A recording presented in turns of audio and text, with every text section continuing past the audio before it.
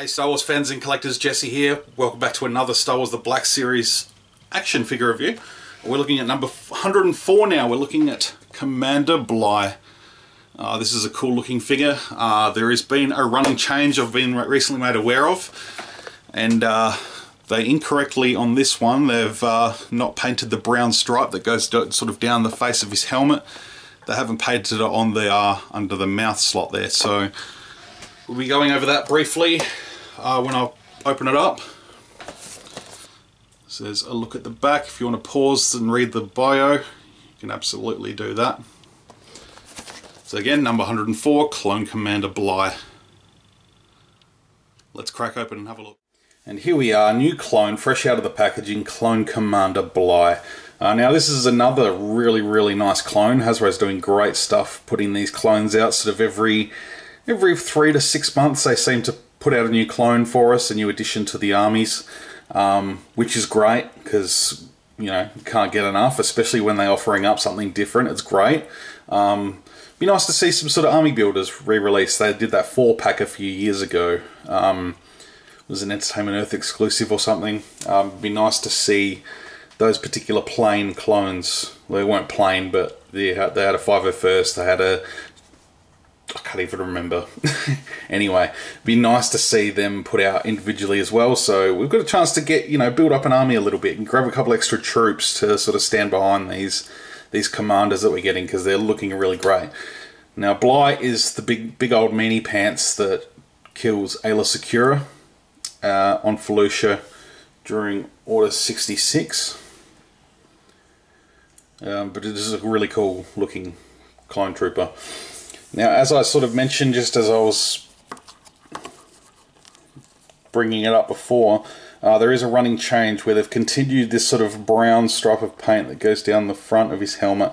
They have continued it, that goes down to the sort of chin as well, so it follows all the way down just to the top of the black piece there.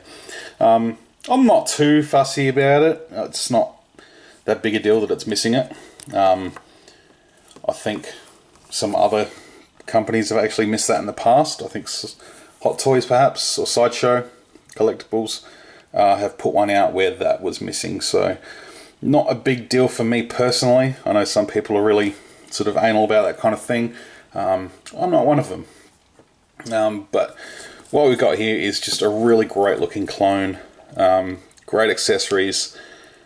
Comes with his big old DC-15. I'm trying to remember the names off the back of my head, but I've got no idea. DC-15 or DC-15S, I can't remember. It doesn't really matter. I play enough Battlefront, I should know these things.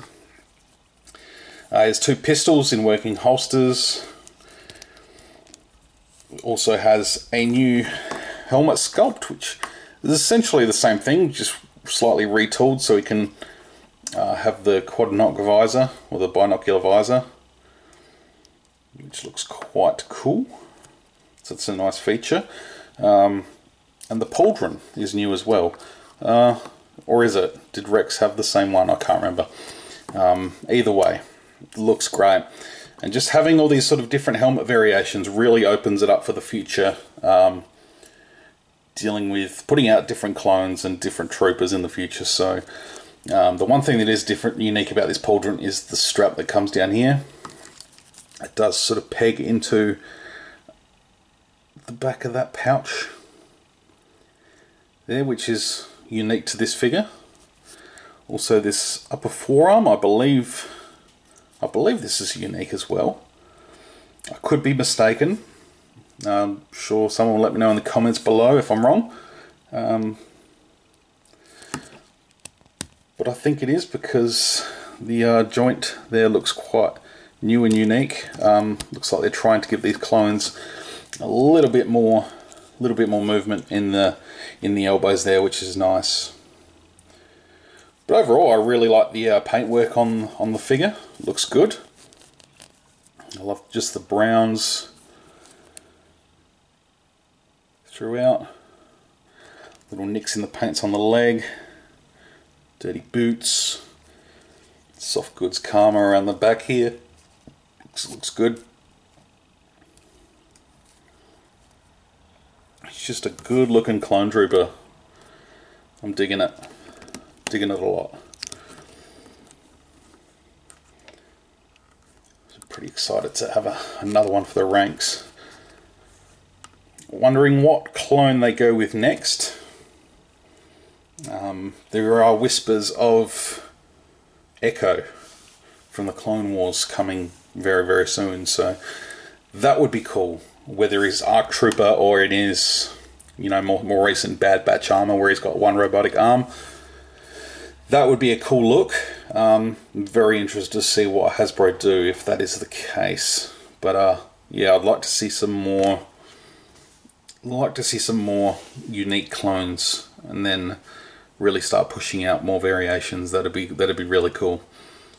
All right, guys. I think that just about does it for this review. Beforehand, I'll run down the articulation. Standard for the Clone Troopers is a ball jointed head.